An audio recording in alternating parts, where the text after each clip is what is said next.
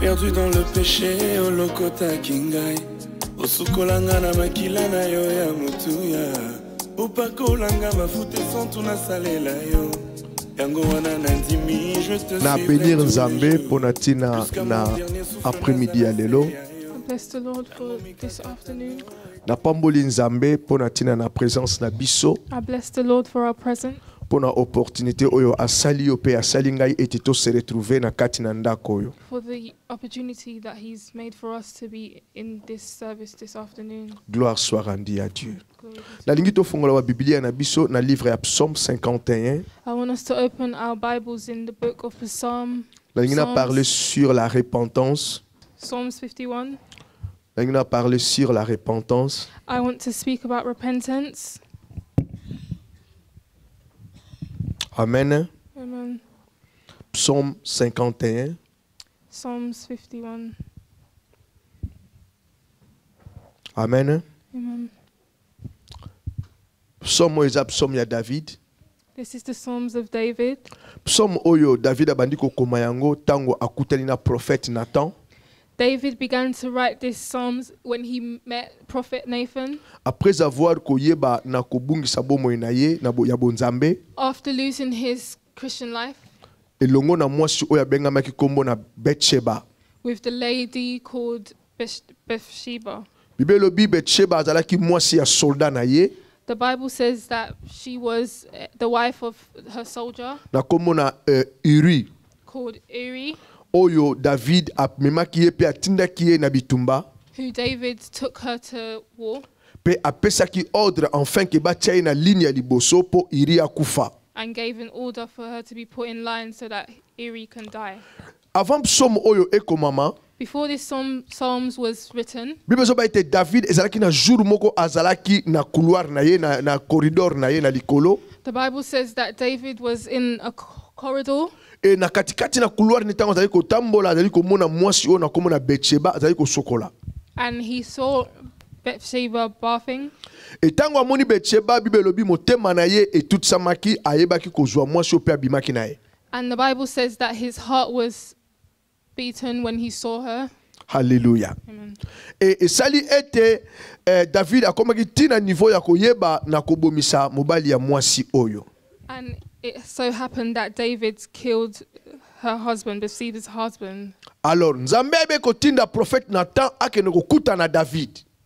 God sent prophet Nathan to meet David. Koyebisa ye makambo nini oyo ezali kosalema na katikati na bomoi na ye oyo ye Nzambe asepelaki nango te. To tell him what was happening in his life that God wasn't happy with. Tozo parler na repentance. We are speaking Tokomona ba clé na katikati na psaume oyo. We will see key clues in this psalm. Oyo zotalisa biso lo repentance ba étape nini yango ekokozwa na katikati na vie ya bato. That's showing us the steps of repentance in people's lives. Et mutu azali ko se repentir esengeli akene nzela ni to atambola lolenge nini. And the ways in which somebody who is looking for repentance. Nathan aye liboso na David. Nathan came before David. Abandi na koloba na David lolenge David abunga kitpe lolenge David abimaki na mwasi na komo na Bathsheba. In the way that David was lost in and David a eu conscience. David took conscience. Ya acte na ye. Of the act that he made. Abandi na kobondela maintenant na 3e verset. And he began to pray in the 3rd verse. Alobi, oh Dieu. He said, "Oh God, aie pitié de moi. Have pity over me. Dans ta bonté. With your na bonté na bolamu na ye. Tomoni awa David na prière na repentance abandi d'abord ko adresser yango epai na moto te maza ko adresser yango epai na Nzambe. He wasn't addressing his message to man, but he was addressing it to abandi na kosenga pitié, abandi kosenga mawa ya Nzambe likolo na bomoi na ye. He was asking for God's mercy to be over his life. Abandi kosenga bolimbisami na masumu likolo na bomoi na ye. He was asking for mercy to come over him. Alobi, aie pitié de moi dans ta bonté. He said, "Have mercy over me, O God." Azo comprendre te Nzambe aza Nzambe aza malamu. He understood that God has great compassion. And in his compassion, his mercy lives there. Whoever is taken your prayers must be direction towards Et à God. comprendre na katikati na ye moko ke nzambe aza nzambe na bolingo. And you must understand within yourself that God is a God of love. Nzambe aza nzambe na bolingo pe mawa na ye fani na kati na bolingo na ye. God is a God of love and his mercy lives within his David abandi koloba. His compassion. David Selon ta said, miséricorde, according to your mercy, effacer masumu na ngai. clean away my guilt. Moto aliko ke na repentance. Whoever's going through repentance, Moko na bapu ya libondeli na ye. one of your points of prayer, Tango atali ko pousse ne pai na nzambe par ko senga mawa na nzambe. when you are coming to God, besides asking for his mercy, Azali ko telema na présence na nzambe na objectif ete nzambe a effacer masumu na ye. he was standing in God's presence so that God could erase his mercy. His Alors sins. moto aliko ke ne ko se repentir liboso na nzambe. Whoever's going to repent before God Azo ke na attitude ya orgueil te. is not going with an attitude of pride, Azo ke pe na attitude te na yebite soke ezalaki ndenge wana. and it's not going with an attitude of Il faut acting like they're apprendre confused. d'abord conscience na likambo ezo salema na kati ya vie na ye. You must have conscience of what's happened in your life. Azwa conscience ya likambo ezo salema na kati ya famille na You ye. must have conscience of what's happened within your Azwa family. conscience ya likambo ezo salema na libota na ye. You must have conscience of what's happened within your Azwa family. conscience your ya oyo ezo origin. salema na katikati na ye moko. Have conscience of what's happening within you. David a dit, oh Dieu, aie pitié de moi dans ta bonté. David said, have mercy on me, O God, because of your unfailing. Na mawa na yo yoka ngai mawa. Alobi effacer masumu na ngai. Erase, he said, blot away my sins. Effacer masumu na ngai. Erase my sins. Ake koloba lobi sokola ngai complètement na masumu na ngai. He said, wash me clean from my guilt, Ata moko etikala te. and none shall be left. Na oyo nyonso nga nasalaki. In all that I did, Na oyo nyonso ezwami na katikati na in nga. all that took place within me, Effacer yango. erase it. Sokola ngai complètement. Purify me completely. Na bani comprendre David abani komona salité na katikati na ye. I understand that David saw uncleanliness within him, Mbindo na katikati na ye. contamination, defilement within Akomi na him. place ko comprendre nzambe azanzambe na peto. He came to a place of understanding that God is a God of Alors na mbindo na cleanliness. ye akoki na kotelema jamais liboso na And nzambe. with his uncleanliness, he could never stand before God. Azolo balankola lobi sokola ngai. He's saying to God, purify me, Sokola wash mobimba na me, ngai. wash me. Alléluia. Alobi lave-moi complètement de mon iniquité. He said, wash me clean from my guilt, purify me. from my sin. Purifie-moi. Purify me. Purifie-moi de mon péché. Purify me from my sin. Purifie ngai. Purify me. Bien-aimé, bolimbisami na masumu ezopesa me pai na moto te. Beloved, forgiveness of sin has not been given to man. Bolimbisami na masumu ekopesa ma obele pai na nzambe. It's been given by God. Seul ye naza na autorité wana. Only God has that authority Ya koyeba na kolimbisa bomoi na biso. of knowing how to forgive Ye us. naza na autorité wana. He has that authority Ya koeffacer nyonso to ebengami lisumu. of erasing all that's called sin. Ye naza na autorité wana. He has that Ya authority kosokola biso complètement. of washing us completely. Alléluia. Amen. Bien-aimé, tanto David azoba psaume oyo. When David's saying this Psalms, Tant azoloba pona tina na purification ya péché. when he's talking about purification of sin, Tozo comprendre que dans l'Ancien Testament. we are understanding that it was in the Old En ce Testament. moment-là, In that moment, eleki moto asumuki aye pai na it mosai was na a nzambe person who amemi mbeka na ye. sinned, came to a priest, a servant of God, and brought Aye their kopesa sacrifice, sacrifice na ye. and came to bring their sacrifice, Makila esopana and blood was shed, po ete bolimbisami na masumu eya. so that forgiveness will come, E bolimbisami na masumu na bango and forgiveness of their sin to péché na bango bien or aimé. their sins. Makila Beloved, ezalaki seulement ko couvrir yango. the blood of Jesus was just covering Et it, nous sommes dans ce moment dans le Nouveau Testament. and we are in that moment when the Oyo New kolesa so Testament, balobi makila na nga na sopi yango pona tina na bino. when Jesus is saying that He poured His blood for us, Et ce sang là and this eza na makoki ya ko couvrir te me ya ko effacer no Blood. suko longola. has the ability to erase all sins. Alors moto azo na ko se repentir liboso na nzambe. So whoever's coming to repent before God, Ayeba ete nzambe naza na makoki ya kolimbisa. know that God has the ability to forgive. Nzambe naza na makoki ya ko effacer. God has the ability to Ko erase, effacer pe ko purifier to complètement. erase and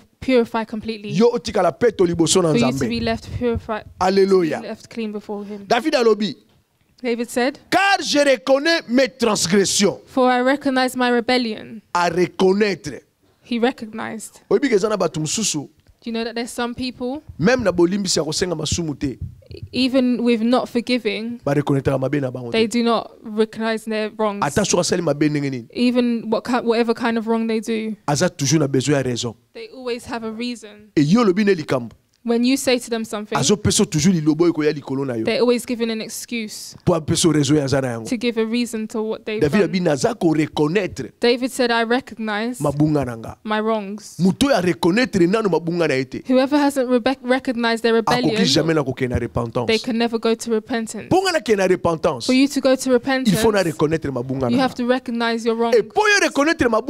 For you to recognize your wrongs, it's not just by words, but it's within yourself. Alléluia. Amen. Il faut esprit na yo. Your spirit must reach the place of recognizing that you are in the wrong. Once your spirit hasn't understood that you are in the wrong, it will be difficult for you to repent. Alléluia. Amen. It will be difficult Il faut for you to esprit non repent. Your il y a spirit quelque must chose qui ne marche recognize pas. that there's something that's not going right. Raison pour laquelle For this reason, you'll see that whoever's walking in wrong or rebellion, if inside of them they haven't recognized it, they will never be able to really go through repentance. We go to an example of Paul. Paul was one of the people who was persecuting apostles. He was one of those who were persecuting those who came before Jesus, thinking that he was doing right with his actions and his knowledge. But the day God met him, inside of him, he recognized that he was in the wrong. That's when he came to repent before God. Alléluia. Amen.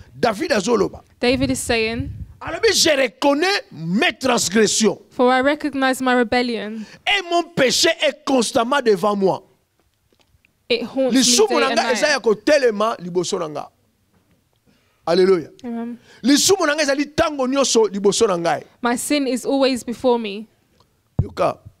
Listen. Le péché, sin, when it's happening, it sits within your conscience. Alléluia. Amen. It sits within your conscience. Et conscience, and your conscience, c'est la voix de Dieu qui nous parle. It's the voice of God that's speaking. Conscience.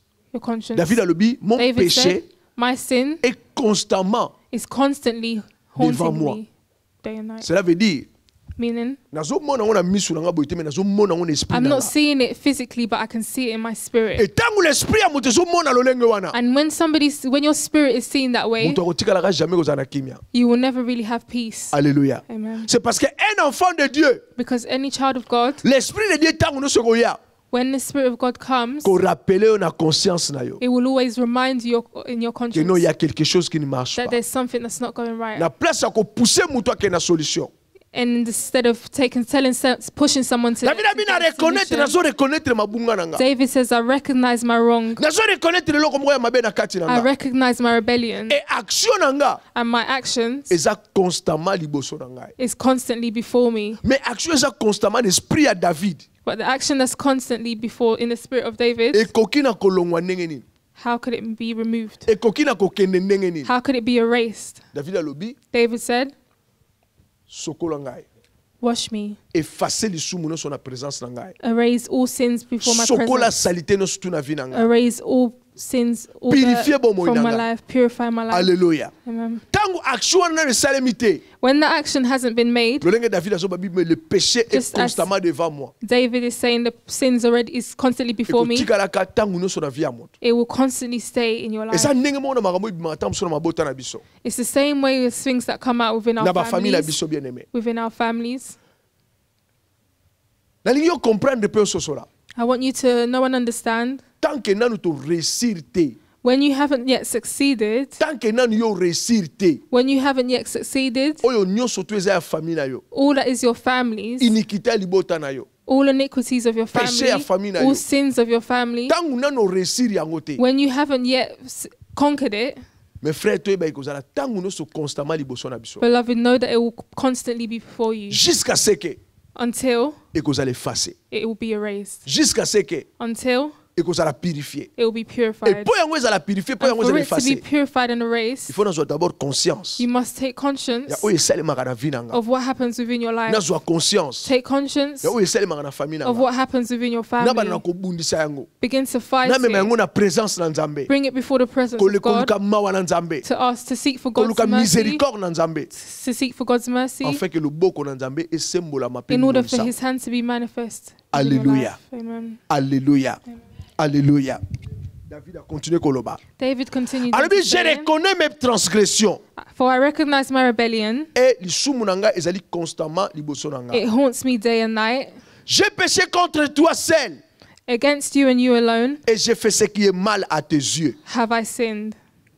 En sorte que tu seras juste dans ta synthèse, sans reproche dans ton jugement. Alobi na péché to na sumuki liboso na yo nzambe.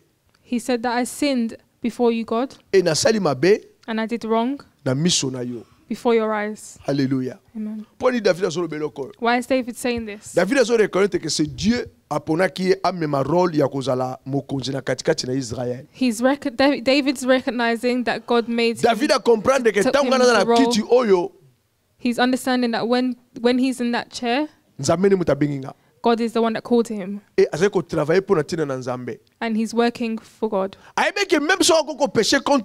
He knew that even if he could sin against man, but it's directly to God. Because it's only God who can forgive you and I. Only God can forgive our lives.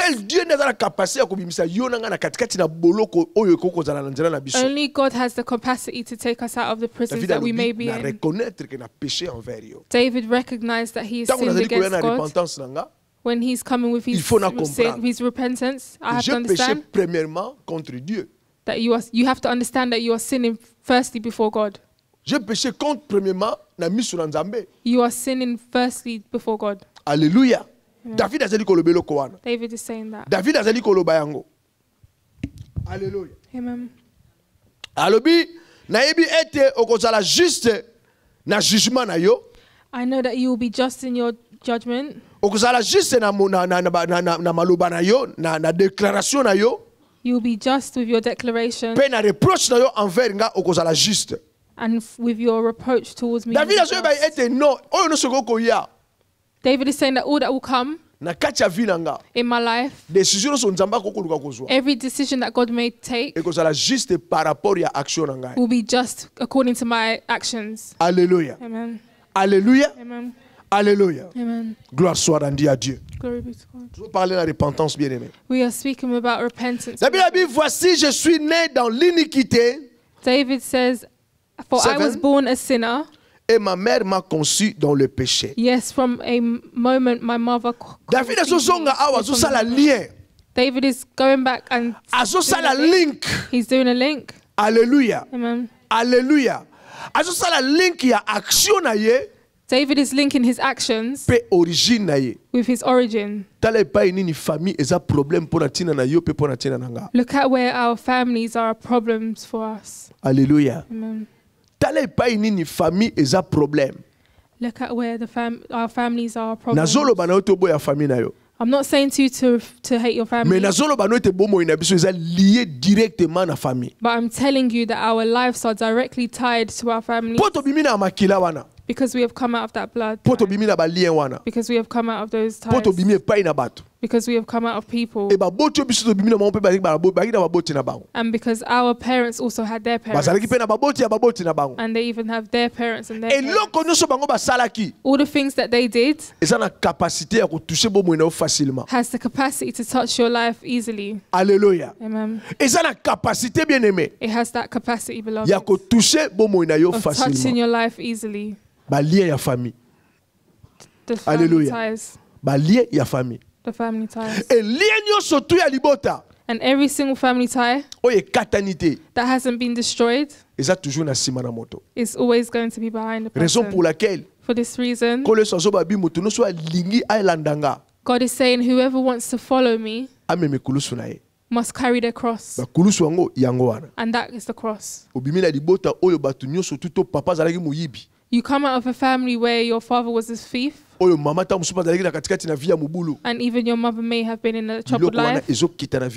Those things are coming down within your lives. Whether you like it or not, that's within the blood. Amen. Listen to me. If you come out of a family where your father is a witch and your mom's a witch,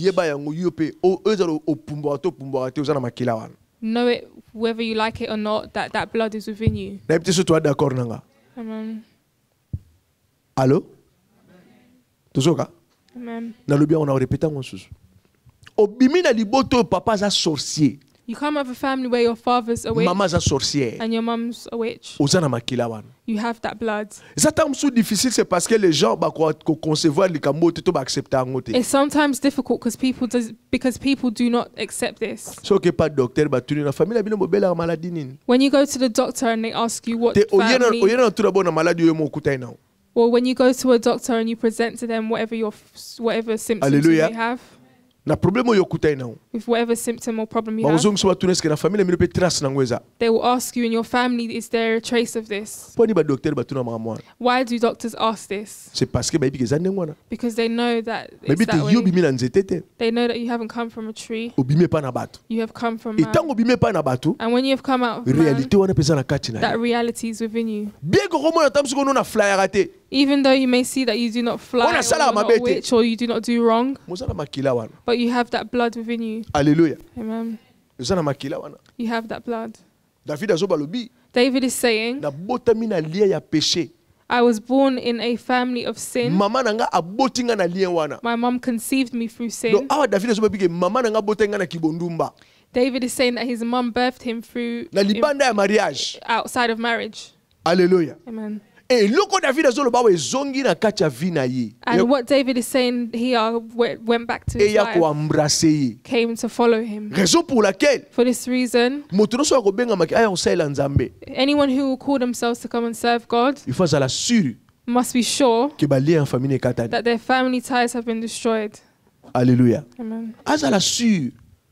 You must be sure that your family ties have been destroyed. Because if it hasn't been destroyed, it will follow you. It will catch you. Even if you've done 15 or 20 years, if you didn't destroy it, it will still follow you. Alléluia. Amen. Donc, il y a des péchés où ils sont seulement na kacha ba vie abat. So there's sins that are happening in people's lives. C'est parce que bango moko ba lingi yango. Not because they want it for themselves. Mais ça déjà na kacha na ba. But it's because it's already inside of them. Alléluia. Amen. Ça déjà na kacha na ba. So on botami na famille va voler. If you are born in a family of thieves, and there's 5 guys and all of them steal, and you don't steal but you pray, know that you have that blood within you. If you don't take care of it, you might steal one day. Alléluia. Amen. You might steal one day. Some things are really simple to understand. You come out of a family where your mother was a gossip. Start looking at your life. Alléluia. Amen. Start looking at your life. You might see that you're never at peace. You go to the left and you gossip. You go to the right, you gossip. Because that is within your blood. David is recognizing that he said, God, even though I sinned, I recognize my sin. Forgive me. Erase my sin. Remove it from my life. But do not forget that it didn't come from me. It came from my mother. Alléluia. For your repentance, for your purification, you must always fight your origin. So if you don't understand it, if you don't understand that that's the reason why many people say that pastors are separating them from their families. It's not separating you from your family, but it's putting a barrier spiritually. God is saying that I came to separate a man from his father, to separate a daughter from her mother. But God made family. God established family. But he's saying it in what way? He's saying that the works of your father in the son's life, that knows him as his God, Lord and Savior, cannot take place. The works of the mother has to be different from their daughter's life. One of them that knows Christ, there must be separation. Alléluia. Amen. There must be separation. David is emphasizing on this family situation, that the thing he's going through, it hasn't come from him, that came from his blood, it came from his family. 8e verset. The 8th verse. Mais tu veux que la vérité soit au fond du cœur. But you desire honesty from the womb. David is recognizing that even though tu veux que la vérité soit au fond du cœur. But you desire honesty from the womb. Beloved, let's know and understand. No matter what ties may be seen in our family, no matter where we've come out from, God just wants one thing, that his truth be in our hearts. And for that to be within our hearts, one thing must happen. That tie must be destroyed. Because if that tie is destroyed, it will be easy for you to be before God. Alléluia. Amen. Alléluia. Amen. Alléluia. Alors la repentance, bien aimé, yo Seigneur, yo comprendre ba biloko nyos tout. So in repentance, it's necessary for you to understand these things. That God wants truth. Alors mutu azali ko se repentir liboso na Nzambe. And whoever doesn't want to repent before God, même attitude. They must have the same attitudes of saying the truth. Alléluia. Amen. I've seen many people within the church. Some members who were even here, they will come to confess, say to me that I want to confess. And you want to confess, glory to God. Start speaking, let me hear you. In many cases, you will see out of 100% of their thing, they might say 60, 40 they've left beside. You will just hear that 40 when something happens. And someone may ask them, was you in that church? And they'll say, yeah. Did you confess? I confessed, but I didn't say all of it. So how are you waiting for deliverance? Alléluia. Amen. How are you waiting for deliverance? Because whatever is not said is giving power to Satan. Alléluia. Amen. Everything that you haven't confessed is giving power to Satan. It's like somebody who's in a house, who has 5 houses, 5 bedrooms, and gives God 3 bedrooms. And 2 remaining. Satan will have domination over those 2 bedrooms in the entire house. Alléluia. If you give God 4 bedrooms and leave 1, Satan will still have domination within that house. Those 5 bedrooms have to be given to God, and Satan be outside for freedom to come. Alléluia. Amen. Some people come with confessions and will say their own words, and you give them response according to their words, their own confession, and they will say that the pastor condemned them.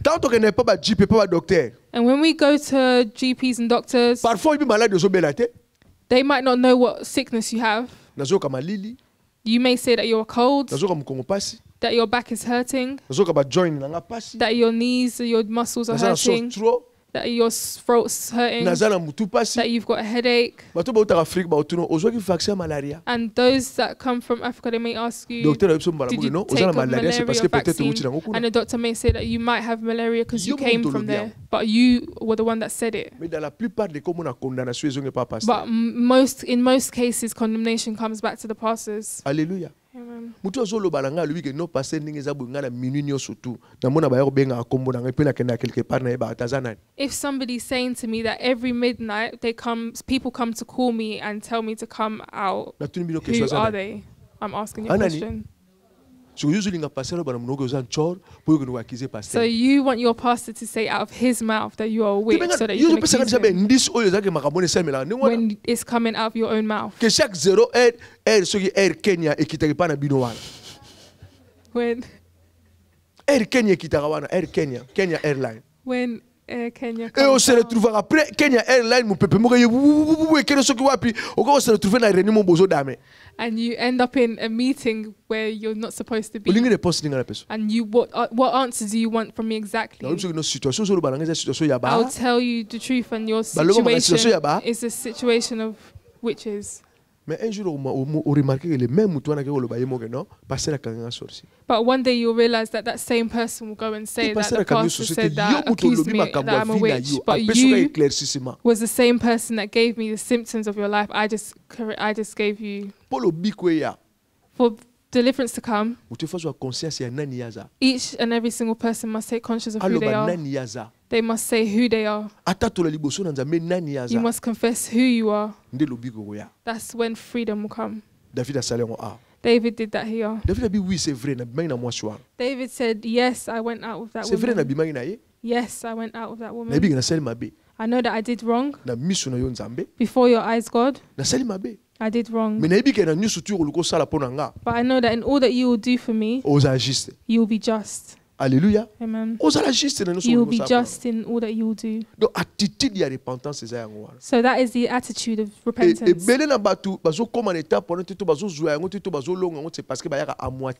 And many people are not conquering that stage because they are coming to confess wholeheartedly. People come to confess, but they are hiding within themselves. Why are you hiding? You are the one that wants freedom from God. Alléluia.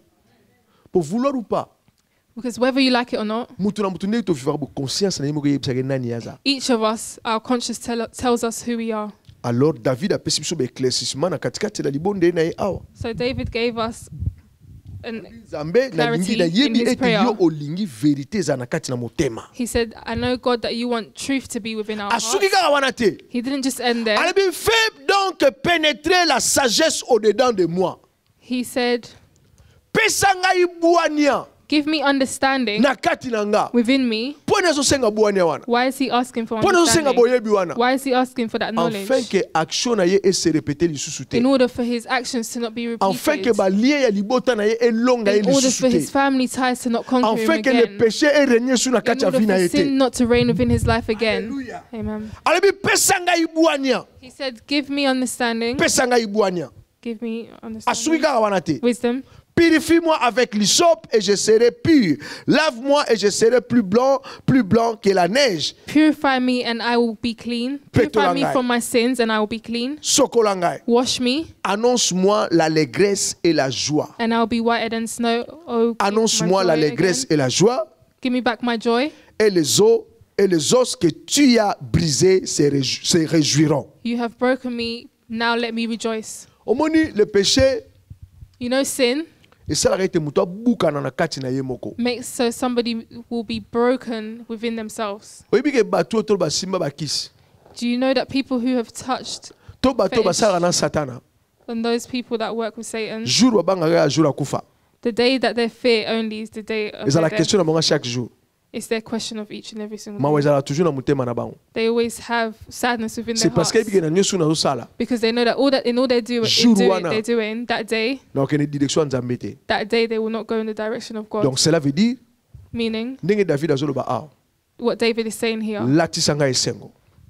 clothe me with joy so that my bones will rejoice, so that my life will rejoice. So that my entire life will rejoice. David is saying that. But it's coming how? How is joy coming? When is somebody's body rejoicing? When they are purified? When they are acquitted of their actions before God? David is doing those actions, those declarations. Détourne ton regard de mes péchés. Don't keep looking at my sins.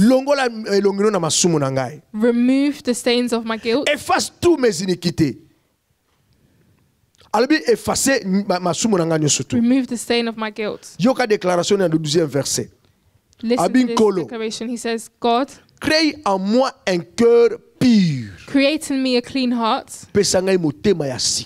Create in me a clean heart. Renouvelle en moi un esprit bien disposé. Renew a loyal spirit within me. Alobi sokola motema nanga. He says, wash my heart. Longola salité no stuna kati na. Remove all uncleanness within it. Pesangai esprit o eza disposé. And renew a loyal spirit within me. Esprit o eza disposé. A spirit that's eza esprit eza capable ya koyoka maloba na Nzambe. A spirit that is free, that is capable ya koyeba na ko obéir maloba na Nzambe. Is able to obey the word of God. Capable ya koyeba ko garder ba commandement ya Nzambe. Is able to obey and guard the commandments of God. Un esprit bien disposé. A spirit that's esprit wana. That spirit. When it will stand before wrong. Wrong will not take over. C'est parce que l'esprit est bien disposé par un colo. Because it's a spirit that is before God, it's been given to God. Alléluia. Amen. Alléluia. Amen. Bien-aimé. Beloved. Nzambe apesa biso. May God give us mitema oyo eza peto. Hearts that are pure. Mitema oyo eza attaché na bomo na mabota na biso te. To na ba iniquité ya mabota na biso te. Attached to the iniquities of our families. A disposer l'esprit na biso. May God dispose our spirits. Ezala pene na koyoka kaye. To be near, close to hearing. Nazo suka na 13e verset. I'm ending the 13th verse. Ne me rejette pas loin de ta face. Then I will teach you your ways to rebels. Ne me retire pas ton esprit. 13e verset. And they will return to you. Alobi kobwaka ngai mosika na yo te. He says, do not throw me far from you. Pe kolongola molimo na yo na katikati na ngai te. And do not remove your spirit from within me. Alléluia. Amen. Bien-aimé dans le Seigneur. Beloved. Na katikati na moto ye koluka repentance c'est pas ina Nzambe. Inside of anyone who comes to look for repentance before God, just the way as Isaiah 59 is saying to us, that sin is separating us from God and it's putting us far from God. And whoever is seeking repentance from God, they must first move close to God. And secondly, the Spirit of God must not be removed from within them. The Holy Spirit must always be within them. Why? Because without the Holy Spirit, we are completely nothing. Our lives is depending on the Spirit of God. It's not dependent on ourselves. If this Holy Spirit is not there, everything in our ways is nothing. I'm ending here. I'm ending here, beloved. In repentance, you are coming to take out conflict with God. Alléluia. You're removing conflict. Beloved, have a problem with man, but do not have a problem with God. Because God, with his love, he doesn't want us to have a problem with him. He called us as his children, and he wants us to always be next to him. Do not forget that you are called to be a worshipper, and a worshipper must always be seen before God. Cain was removed far from God because he killed Abel. Adam and Eve were lost in the garden because they ate the fruit. Alléluia. God has given us the opportunity to go and rebuild ties with God, to repent from all things that are within our lives and from our families. Amen. Amen. Je pense que message I believe that you understand this message and have understood what attitude you must have when you are coming to repent. What exactly you are looking when you are coming to repent. David confessed his wrongs and asked for forgiveness from God. He asked for God to purify him and cleanse him and to give him a heart that's pure and give him a spirit that's disposable. It's important as a church in our lives.